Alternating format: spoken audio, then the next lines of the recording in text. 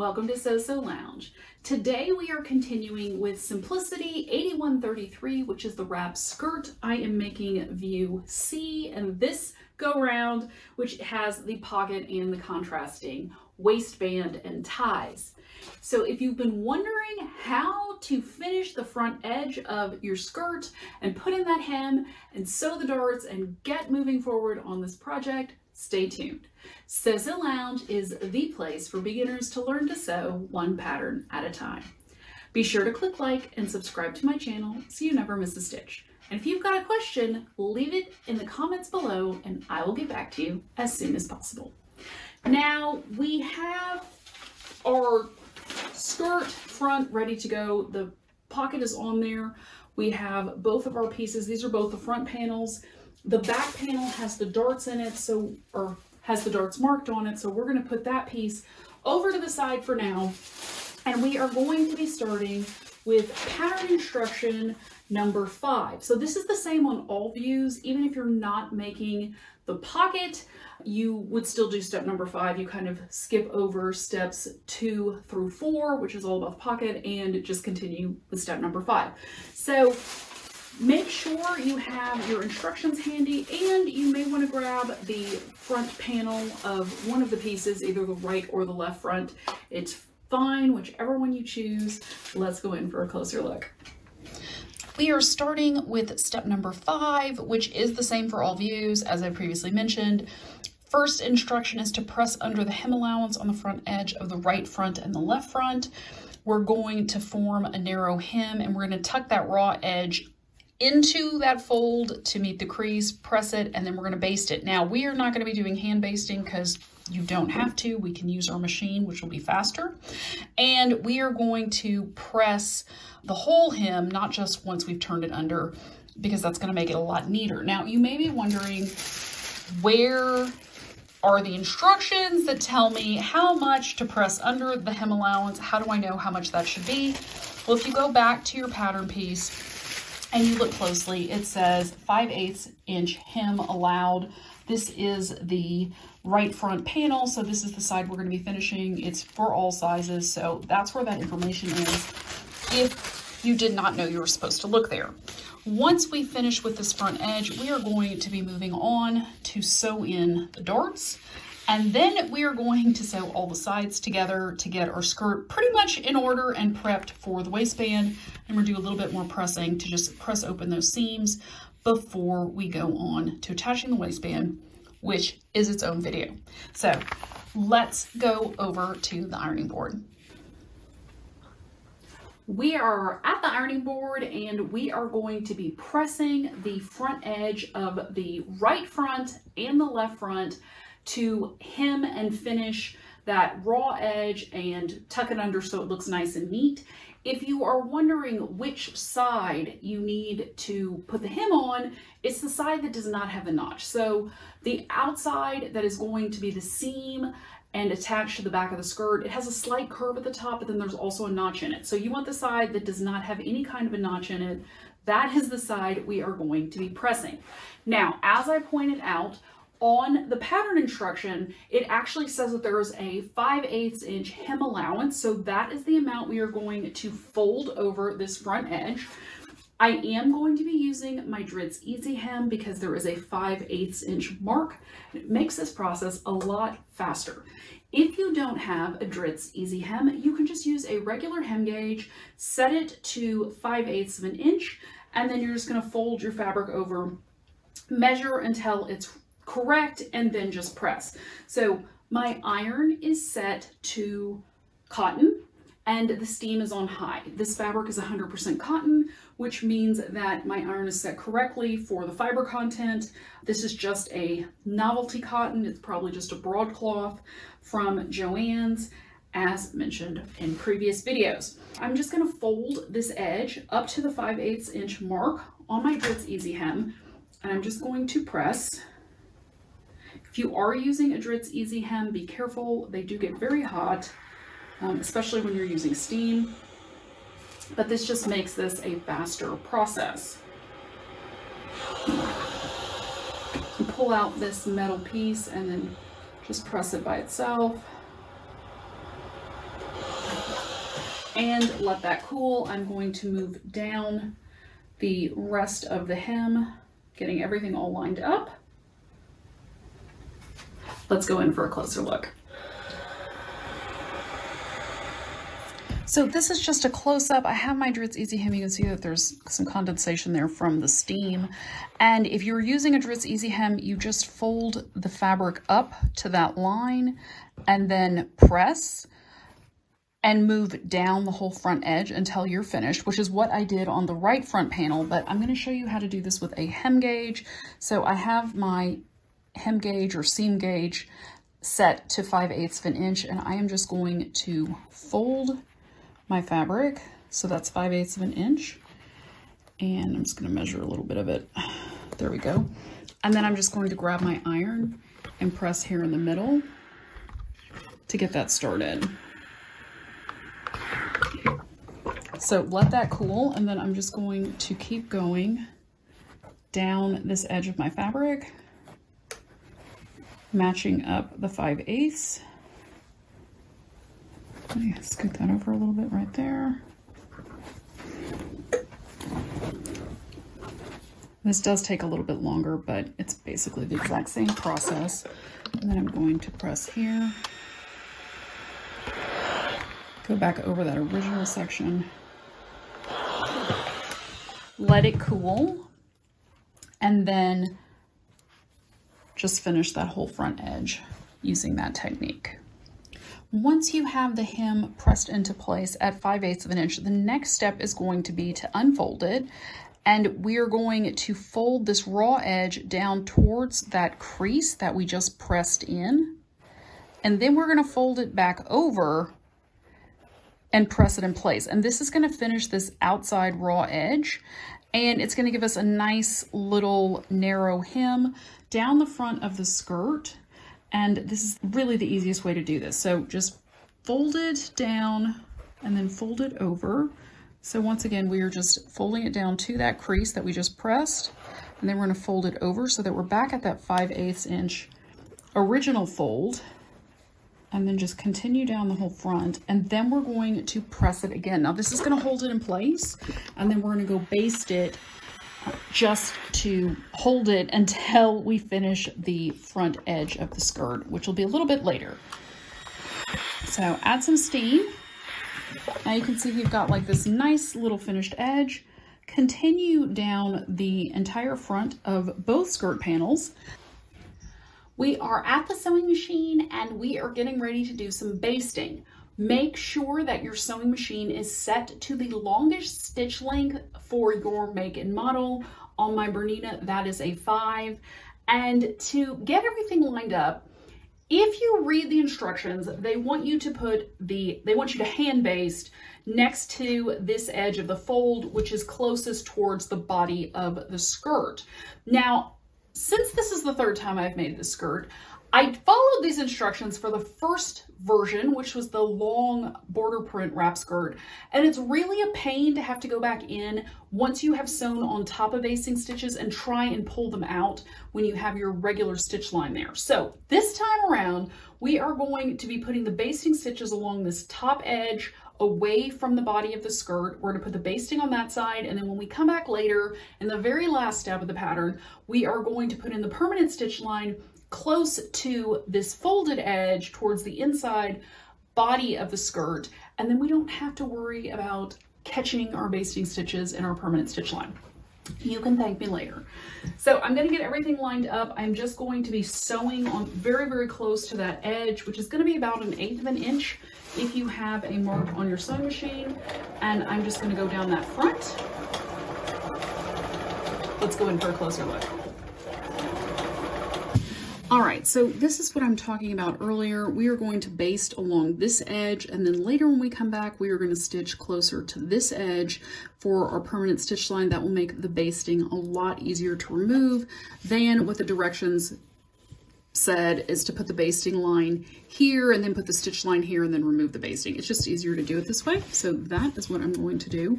I'm getting this all lined up at about 1/8 of an inch, because between my needle and that little slot in the machine, it's 1/8 of an inch. We just want to be close to that edge just to hold this in place during the rest of the construction process, since putting in the hem finish is the very last step. So just go in, do some quick basting, making sure everything stays lined up.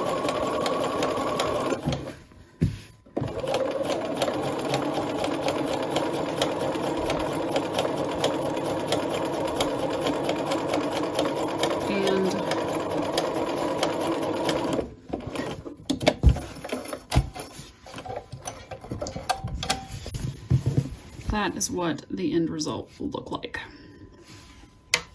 Once you have finished basting in that hem, then those two pieces, the left front and the right front, we can just put them out of the way for now. And we are going to be moving on to instruction number, let's find it, 6, which is all about sewing the darts. Now, if you did not mark your darts onto the back panel of your skirt, grab your pattern piece, put it back on, and get those darts marked, because we need to know where they are to pin them in place. Let's go in for a closer look. My darts are already marked. They're a little hard to see, so I'm going to hold it up so you can get a better view. The bottom point is down here, and then you can see my dart lines going up to the top, and this is where the waistband will be. Now, to put in a dart, I like to start down here at the dot at the very, very bottom. So make sure that you mark that in there, because it's kind of important.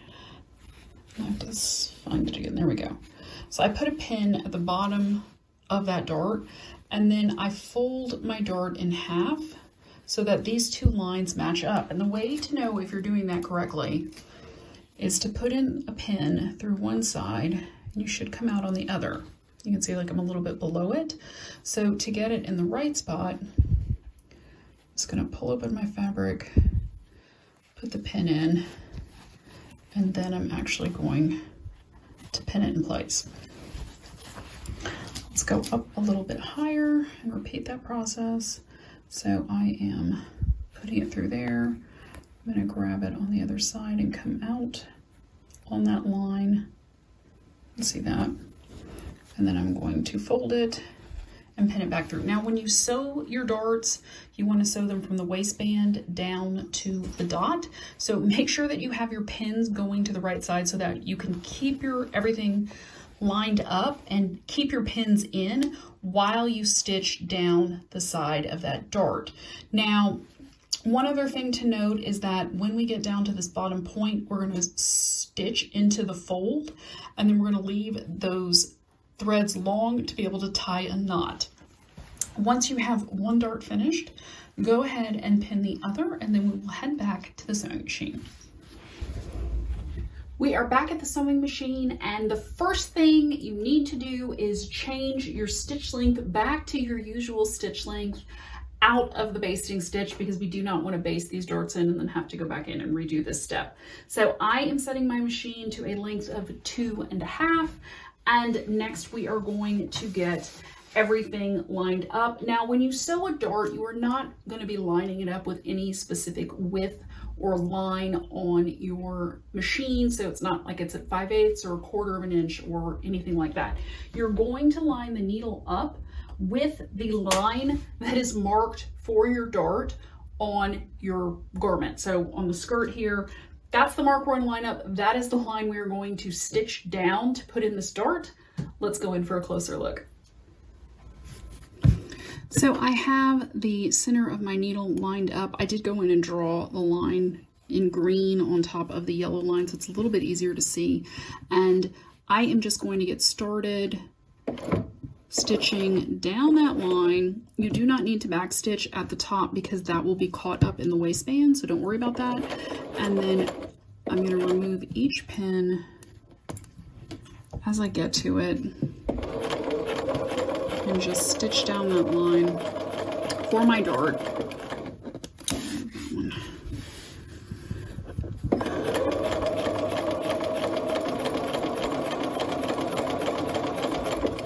And then as I'm coming down to this point, which is going to be right here, I'm just going to take that pin out and leave my finger where it should be, and you can kind of still see it. We are going to sew on the actual crease and then come off of our skirt. So lift up your needle, and you want to leave these tails long because we're going to go in and tie a knot.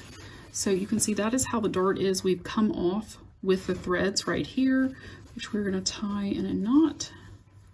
Once you have tied that knot, you can trim off those threads, and then that is going to be our dart. So repeat on the other side, and then we'll move on to the next step. If you're following along with the instructions, the next step is to press your darts, to press the stitch lines, and then to press the darts towards the center back of the skirt. But before we head to the ironing board, we are going to go forward to the next step, which is step number 7. So 6 is the darts, 7 is going to be connecting the skirt panels all together. So we want to have the center back and the back, obviously, and then you want to pay attention to which ones you put to each side. So because this is the back, that means that this is the right front that we're going to be connecting, and grab your pattern piece, and then we're going to line up those notches and pin that all into place. Since we want to sew from the waist down towards the hem, we're going to put the pins on the correct side to make that happen and get those notches all lined up. And then we're going to repeat this process on the other side to match the left front panel to the other side of the back pattern piece. And then we will get everything lined up at the sewing machine to sew these seams together before we head to the ironing board and press the darts open. We're going to press these side seams open, and then we'll be ready to continue to the waistband. We are going to be stitching at 5/8 of an inch, so you can line up the edge of your skirt seam with that line. If you need to use a magnetic seam gauge, you can get that all lined up and get ready to go. We are going to backstitch at the top of these seams because we are going to be adding the waistband later, and we do not want this seam opening up and stretching. I have done this 3 times, or this is the 3rd time, and you need to backstitch to make sure this all stays together so that it makes putting on the waistband a lot easier. So just keep your seams lined up, and we're just going to sew at 5/8 of an inch.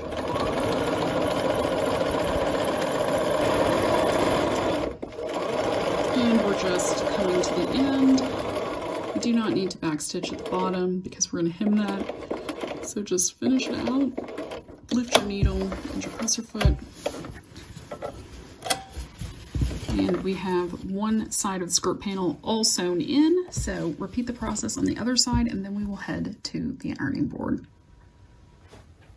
Now that we're back at the ironing board, we are going to press the darts and the seams all at the same time instead of stopping before we sew the sides. I like to try and maximize my time, so if I can do a bunch of stuff at the sewing machine and then come to the ironing board and press and do a whole bunch of pressing at the same time, that's what I prefer to do. You, of course, are welcome to follow the instructions to the letter and press and then go back and press and then go back, but that's just not my personal preference.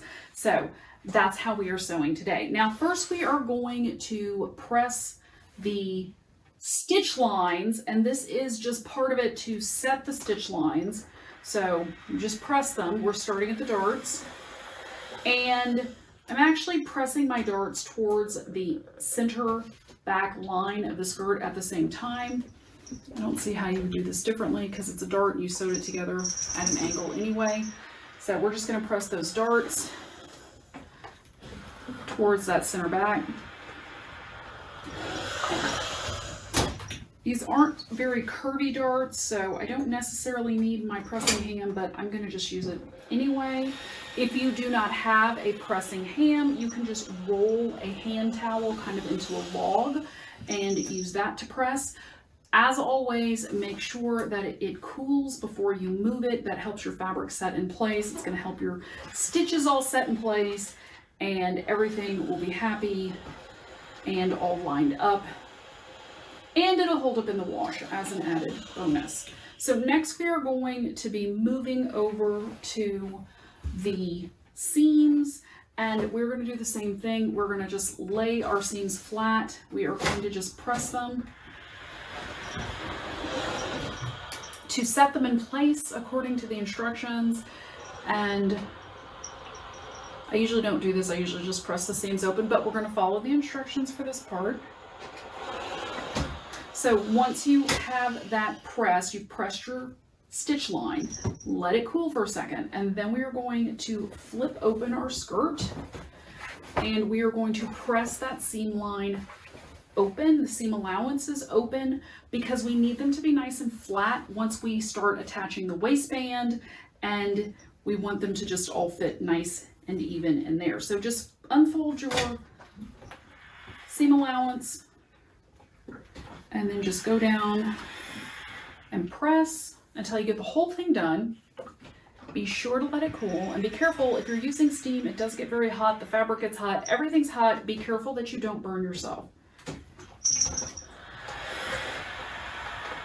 And once you get one side done, repeat the entire process on the other side, and then we are done with these steps.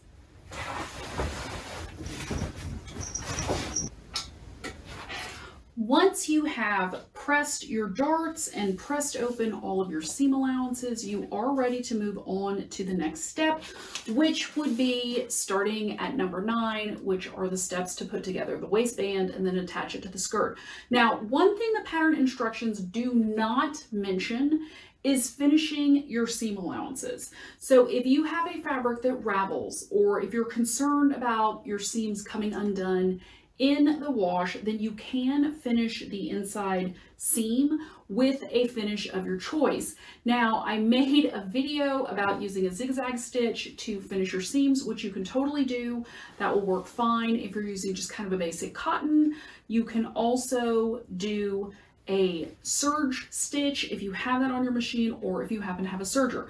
You do not have to do this. I did not do this in the other 2 skirts that I made.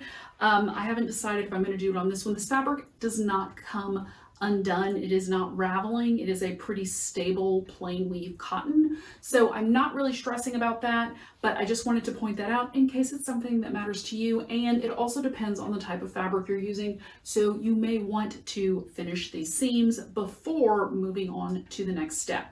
Once you add the waistband and the hem, then it's too late to finish the seams, which is why I'm pointing it out now.